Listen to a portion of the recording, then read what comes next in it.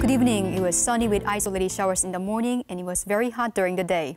An anticyclone Olaf is bringing fine and very hot weather to southern China. It was fine over the region.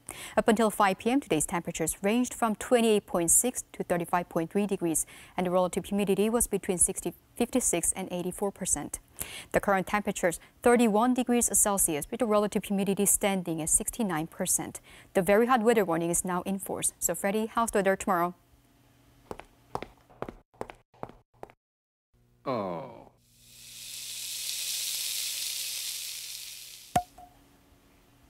Very hot tomorrow. Temperatures will go up to 34 degrees in urban areas and a couple of degrees higher in the new territories. Sunny over the weekend. Tomorrow morning's air quality health risk will be low. The maximum UV index forecast for tomorrow will be about 12. Now to the latest global weather update.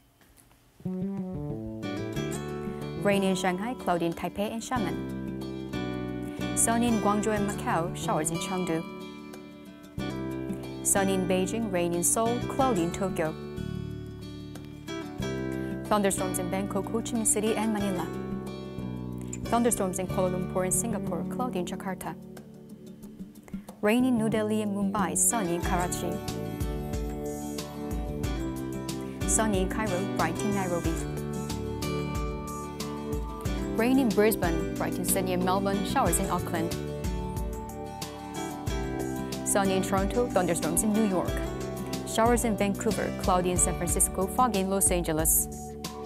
Cloudy in London and Paris, showers in Amsterdam. Bright in Zurich, cloudy in Frankfurt and Rome.